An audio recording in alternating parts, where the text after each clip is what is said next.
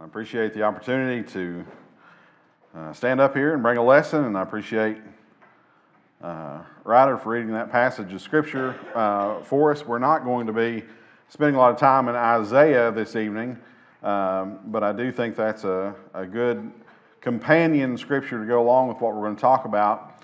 I want to look at the parable of the prodigal son, as it's often known today. So if you would turn your Bibles to the book of Luke, chapter 15. Luke chapter 15, beginning there in verse 11. And I think the prodigal son, as we often refer to it, is one of the most well-known, maybe one of our most popular, if that's a term you would use with a parable. But I think the reason it's so well known and so often thought of is it's a timeless story. It's a timeless story that's been repeated again and again throughout cultures and throughout history of a son, a rebellious son, leaving home and returning humbled and penitent. I think that's something that we can all, in some aspect, in some measure, relate to. As a matter of fact, let's try something fun. Raise your hand if you left home almost as soon as you could, after you turned 18, graduated high school, whatever. Raise your hand if you left home just as soon as you pretty much could. Jeff's raising two hands. He left a minute before he was allowed to. And keep your hand up if it went exactly like you thought it would, if it went exactly the way you wanted it to. Right, I think we can all understand that. I think we've all gone through some measure of this. But this parable tells us a story of someone who rejected his father, rejected the things that he was expected of, and he wanted to go out and to find his own way. And he found the world to be the cold and cruel place that it is. So let's turn over to the book of Luke, chapter 15, and start there in verse 11. We'll get a big drink of water, and then we'll read it. And he said, there was a man who had two sons, and the younger of them said to his father, Father, give me the share of property that is coming to me. And he divided his property between them. Not many days later, the younger son gathered all he had and took a journey into a far country, and there he squandered his property in reckless living. And when he had spent everything, a severe famine arose in that country, and he began to be in need. And so he went and hired himself out to one of the citizens of that country, who sent him into his fields to feed pigs. And he was longing to be fed with the pods that the pigs ate, and no one gave him anything. And when he came to himself, he said, how many of my father's hired servants have more than enough bread, but I perish here with hunger? I will arise and go to my father, and I will say to him, Father, I have sinned against heaven and before you. I am no longer worthy to be called your son. Treat me as one of your hired servants. And he arose and came to his father. But while he was still a long way off, his father saw him and felt compassion. And he ran and embraced him and kissed him. And the son said to him, Father, I have sinned against heaven and before you.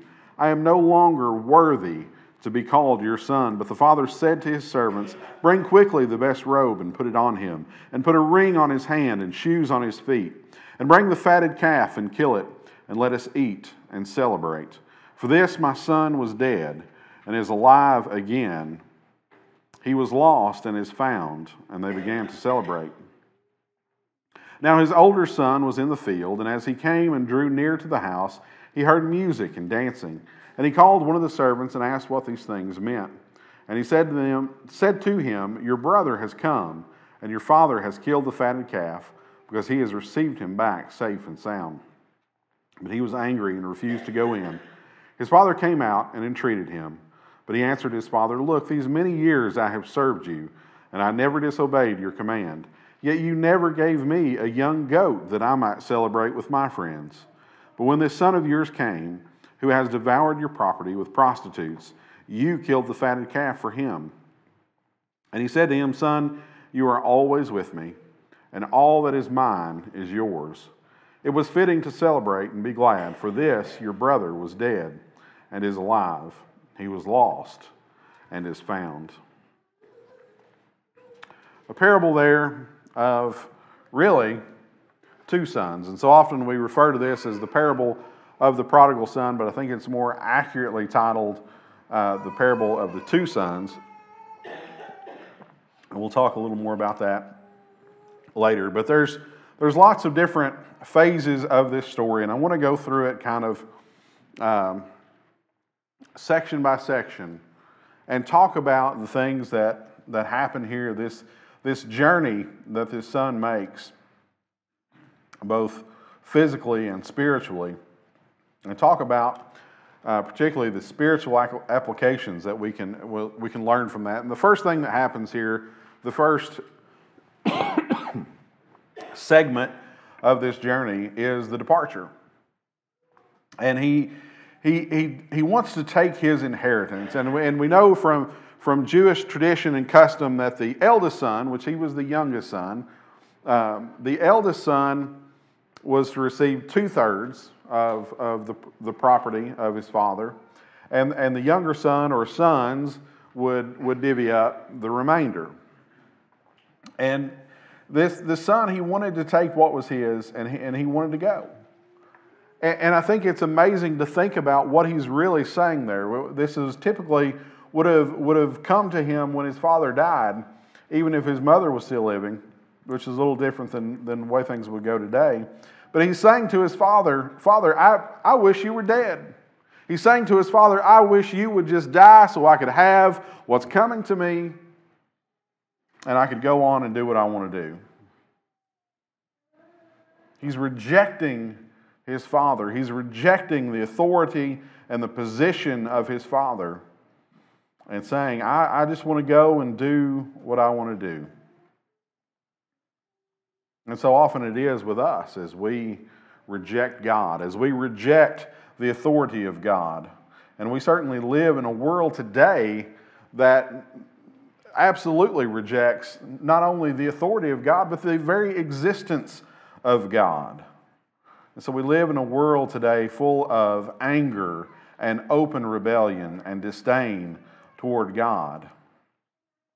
But it's interesting to see the father's reaction here, because and no doubt he attempted maybe to dissuade him from this thing that he wanted to do, but he saw his son's position. He saw that he was adamant about it, and he decided that he had to let him go and to make his own choices.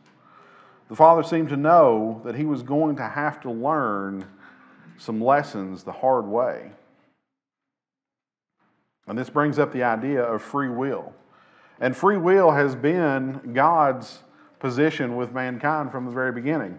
We go back and look at the Garden of Eden with Adam and Eve. Did they have a choice? Did they have a choice in what they did? God gave them all these things. He gave them this garden, this beautiful place to live, and He gave them one simple command. He said, just don't eat of this one fruit. He gave them a choice. Israel had a choice to obey God. I often think about the Israelites and their journey when I think about the prodigal son here and the journey that he goes on. You know, you think about the Israelites as they come out of Egypt, they're wandering in the wilderness, and they cry out to God saying, well, we just wish we could have stayed back in Egypt. I mean, sure, we were slaves, but we didn't have to eat manna every day. That same sort of petty rebellion we see there in the Israelites. And with us today, we have a choice of whether or not we want to obey God, whether or not we want to follow Christ.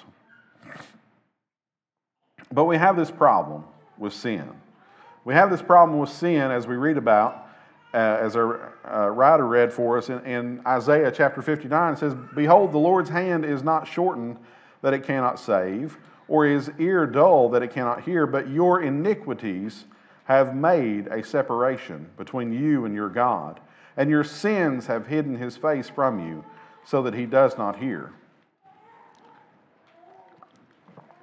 Our sin, our rebellion against God is what creates a separation for us. For the prodigal son here, this was a literal and physical separation, but it was also a spiritual and emotional separation from his father, just as our sin separates us from God. Yes, God is ready and willing and able to redeem us, to save us. He wants to be close to us, but our sin, our rebellion, has separated us from him. And we all have this problem. As we read in Romans chapter 3 and verse 23, all have sinned and fallen short of the glory of God. So back to the prodigal here, the son. We note that he takes everything. He was only there a few days, probably to sell whatever he could sell, to get money for his journey. But he took everything. He's very much creating a whole and true and complete separation from his family. He doesn't want to have any remnant tying him back to his home.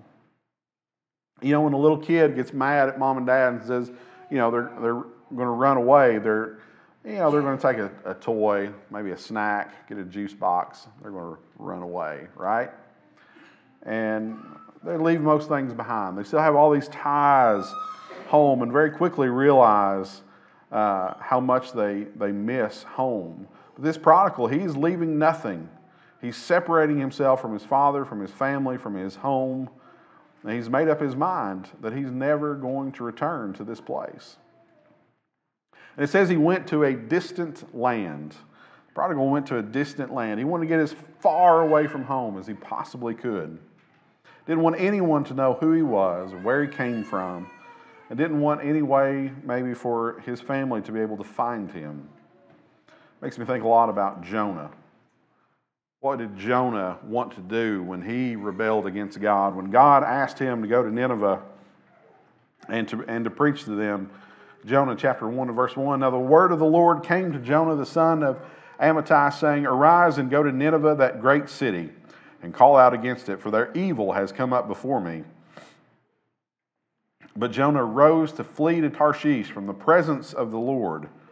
He went down to Joppa and found a ship going to Tarshish. So he paid the fare and went down into it to go with them to Tarshish, away from the presence of the Lord.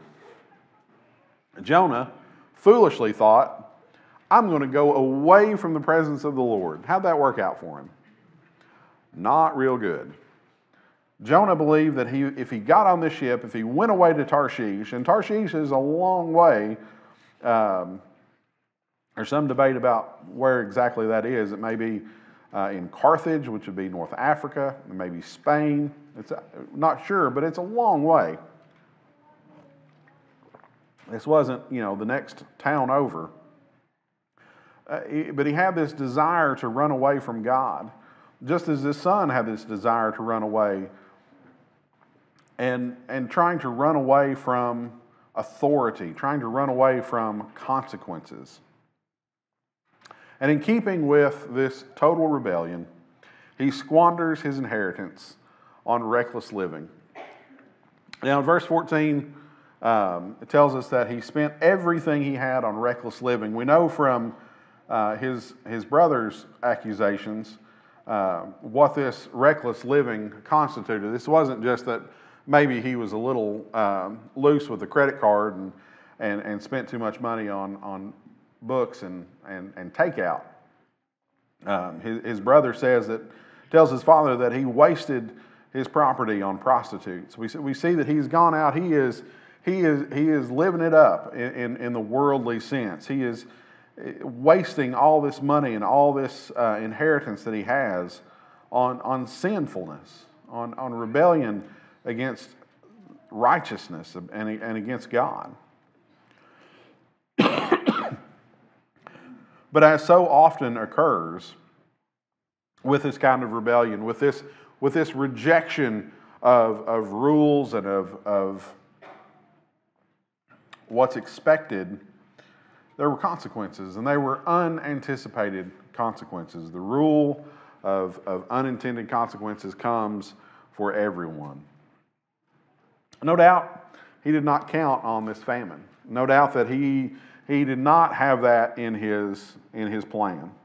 He may have even reasoned that no matter what happens, when he runs out of money, this place he's gone to, I'm sure he didn't pick the worst place to go to, like the most destitute place.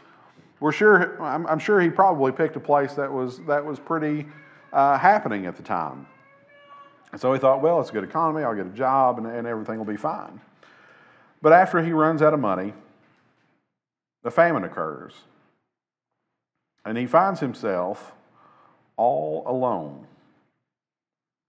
He finds himself broke. He finds himself alone. And he finds himself in a strange place all of a sudden. This place where not long ago he was living it up. And no doubt when he had money, he had friends. But now he finds himself penniless, destitute, with no way to support himself, no way to get home. And so he says he began to be in need. And we read as he takes this job, feeding pigs, he was longing to be fed with the pods that the pigs ate, and no one gave him anything. Where were all these friends that he had? Where were all these people who no doubt surrounded him when he was living it up? Proverbs has a lot to say about friendship. Proverbs chapter 18 and beginning verse 24. A man of many companions may come to ruin, but there is a friend who sticks closer than a brother. Proverbs chapter 17 and verse 17. A friend loves at all times, and a brother is born for adversity. This prodigal son here, he had a family. He had a brother. He had true friendship and companionship at home. And he gave all that away for whatever it was he was seeking in this strange land. And now, in his time of need, he finds himself with no one. Have you ever stopped to consider the support that you have when you are a member of the Lord's church? I think we see this past week, a lot of people over in the western part of the state are feeling that. I think all of us here have felt that at times. We felt that love and that support. We've got brethren here and brothers and sisters who, just try to get them to not help you. I dare you. You can't stop them. And it's an amazing thing what God has created among His people. And what a terrifying thing it is to be in the world alone without that. And the prodigal here, he feels that. He begins to feel the desperation, but yet he's still trying to find his own solution.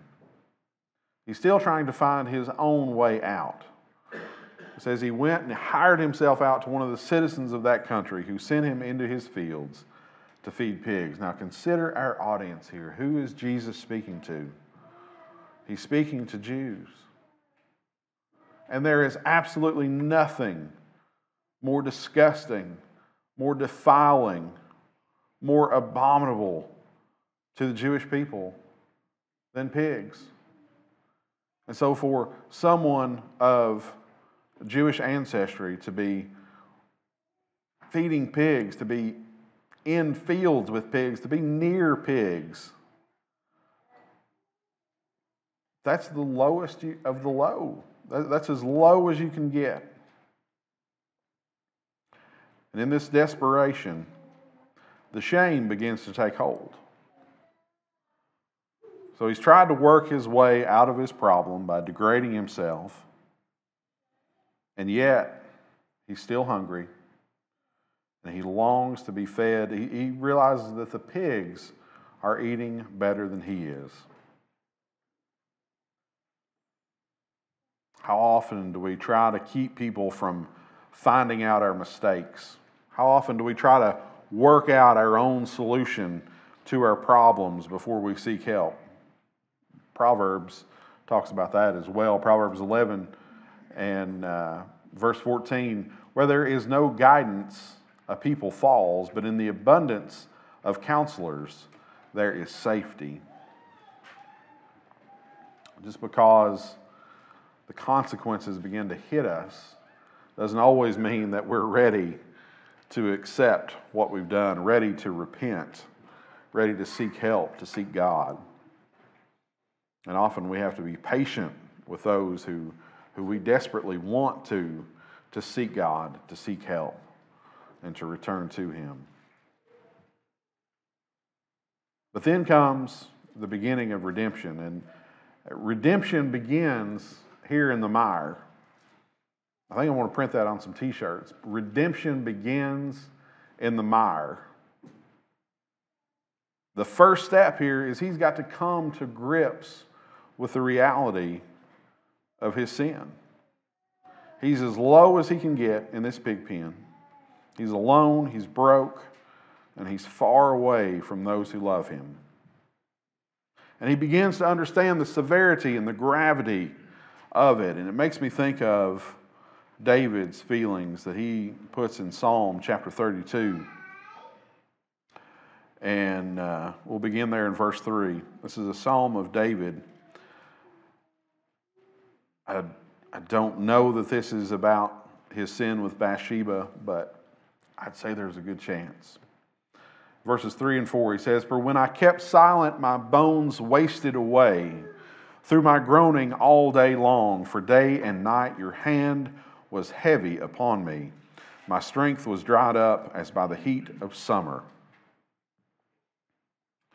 David felt the weight of his sin in that time, just as the prodigal here in his lowest moments felt it as well.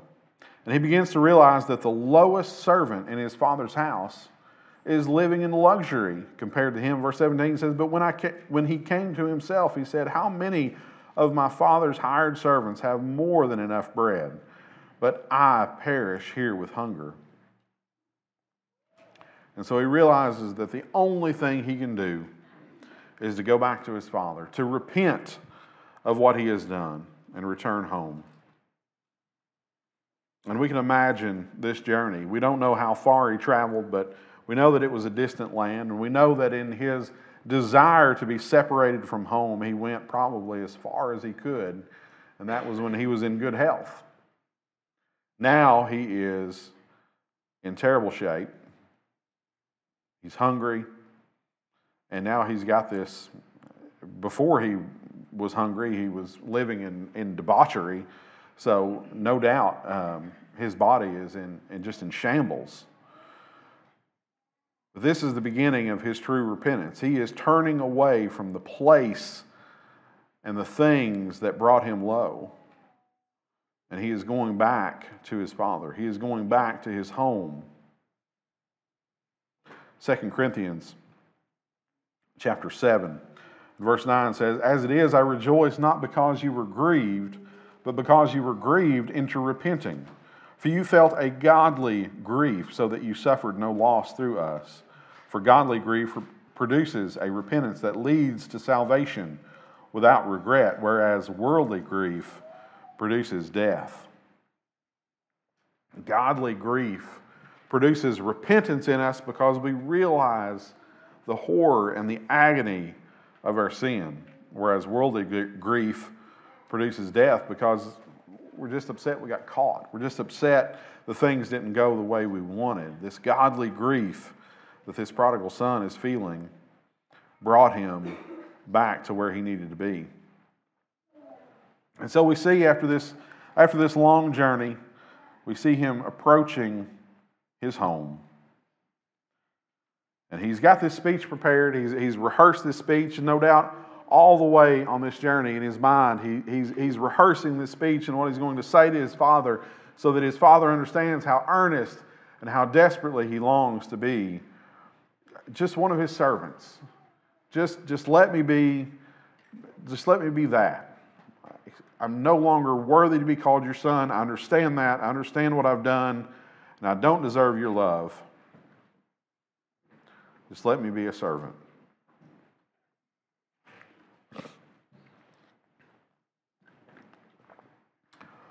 Verse 20, and he arose and came to his father. But while he was still a long way off, his father saw him and felt compassion and ran and embraced him and kissed him. His father didn't just happen to see his return. His father was waiting for him to return. His father was looking for him. His father was watching that horizon, hoping to see his silhouette. What a beautiful picture this is of God. What a beautiful picture this is of our Father's love, that He is always waiting. He is always hopeful that we will return to Him. The Father saw the shame in His face. He saw the brokenness in His spirit. And He knew that this was no longer the rebellious, hateful child that left him so long ago. He knew that this was truly his son.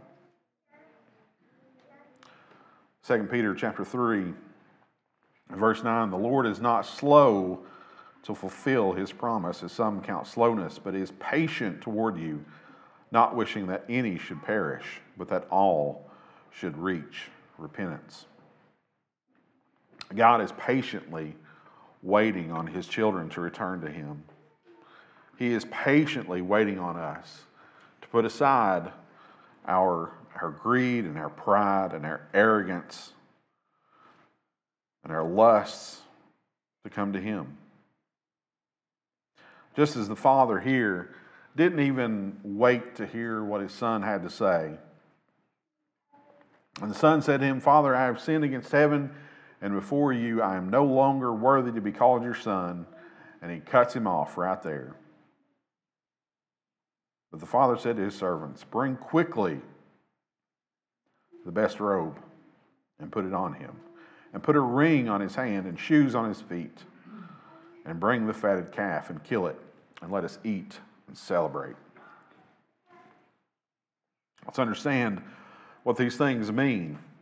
He kissed him. The verb that's used there literally means to kiss him multiple times. 1 John chapter 3 and verse 1, see what love the Father has given to us, that we should be called children of God, and so we are. The reason why the world does not know us is that it did not know him. He didn't rebuke him. He didn't give him a lecture about what an awful son he was, about what an awful thing he had done, about how wasteful he had been. Probably saw in his face and in his countenance that he already understood all that, and certainly heard in his voice saying, I am no longer worthy to be called your son, that he understood the gravity and the ramifications of what he had done. He wasn't treated with reproach and punishment, but he was treated with unconditional love and acceptance. Titus chapter 3 and verse 5, he saved us not because of works done by us in righteousness, but according to his own mercy, by the washing of regeneration and renewal of the Holy Spirit.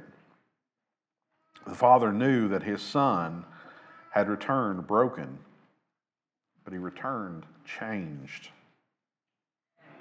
And so he began to restore him. He put the robe on him, which gave him status. The robe being a symbol of his status as someone in the family, in the household. 1 Peter chapter 2 and verse 9, but you are a chosen race, a royal priesthood, a holy nation, a people for his own possession, that you may proclaim the excellencies of him who called you out of darkness into his marvelous light. He put a ring on his hand, a ring being a symbol of authority. He's not just somebody he's welcoming back home, but he's making him a part of the family. He's giving him authority within the family, just as we have been given authority in the kingdom of God through Christ Jesus. And he put sandals on his feet. And we understand from the custom of the time, only members of the family would have worn sandals. Servants would not have had those. Ephesians chapter 2 and verse 19.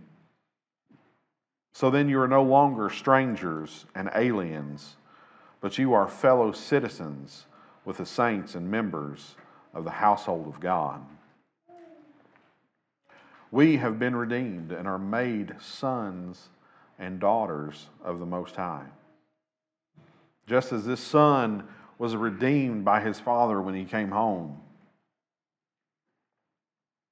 he was not only welcomed home, but he was restored to his place in the family.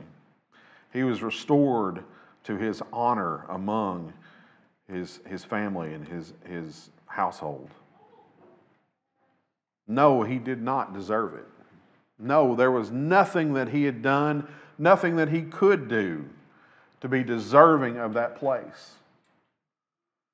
He certainly couldn't pay back what was lost. He certainly couldn't do anything to fix the damage that he had done. But his father was so excited that he was alive, that he even had the opportunity to restore him. And he did. But again, this parable is not merely a parable of one son. It's a parable of two sons. And so as this celebration is ongoing, his older son, his brother, was in the field. This is the older son out in the field, steadfast for his father. And it says, as he came and drew near to the house, he heard music and dancing, and he called one of the servants and asked what these things meant. And the servant told him, your brother has come, and your father has killed the fattened calf, because he has received him back safe and sound. And of course, the older brother, the older son here, he was excited, right? He was excited. My brother has returned. He's alive. Thank goodness he's okay. And he went and joined the celebration, right?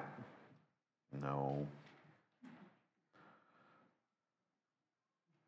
No, he was angry and refused to go in. His father came out and entreated him. But he answered his father, look, these many years I have served you, and I have never disobeyed your command. Yet you never gave me a young goat that I might celebrate with my friends. And how many of you haven't had one of your children ask you why you never gave them a young goat? But when this son of yours came, who has devoured your property with prostitutes, you killed the fattened calf for him. This is our idea of fairness, right? This is our worldly understanding of fairness, of justice, is he gets punishment for what he has done, and I deserve blessings, and I deserve adulation for all of my faithful service.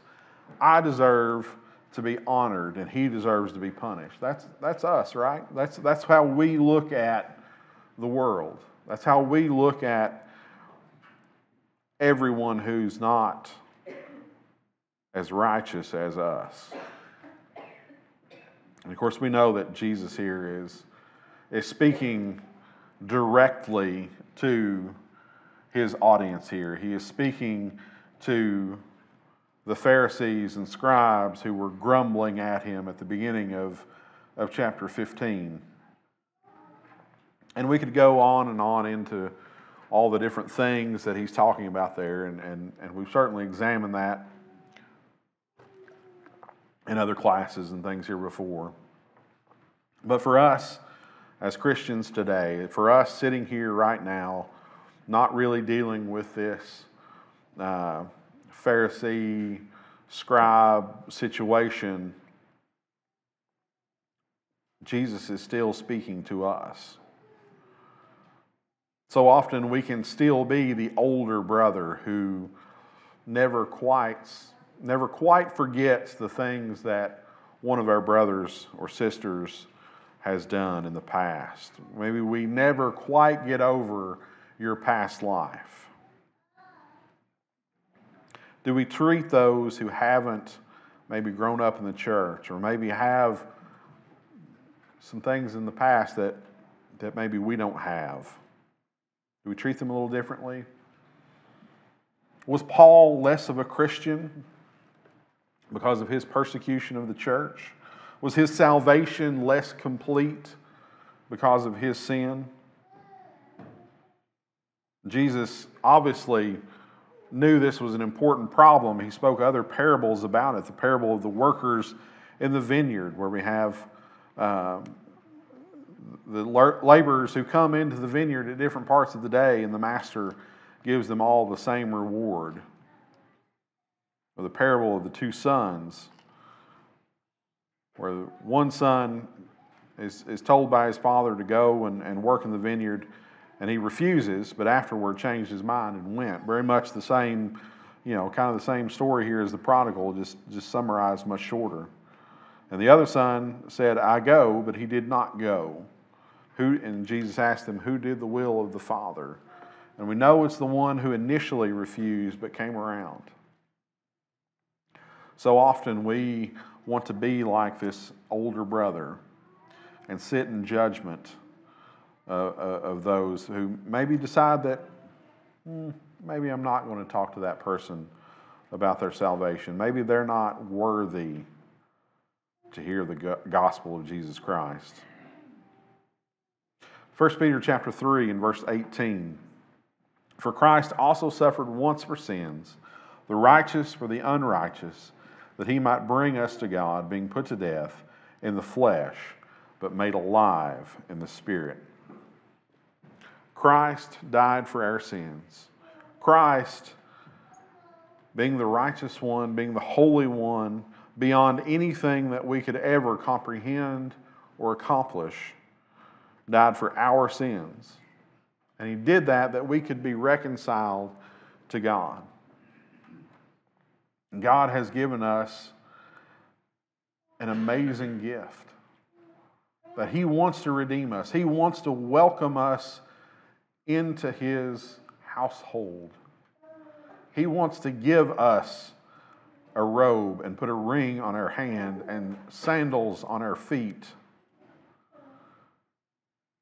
because the son, which was lost, which was dead, is alive again and is found.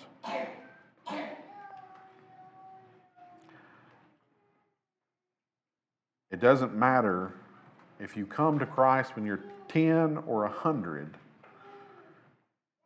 That same celebration is what God wants. God is just as excited to have his child come home.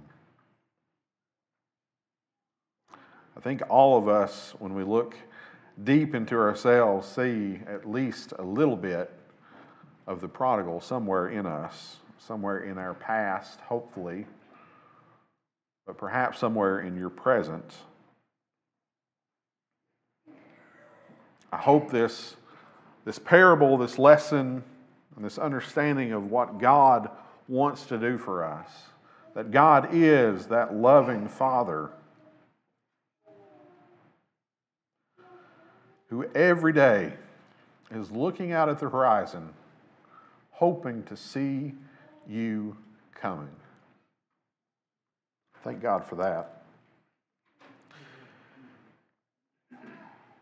If there's anything that we can do for you this evening, if you need to come to God in repentance, realizing the condition of your soul, Please don't wait. Come forward as together we stand and sing.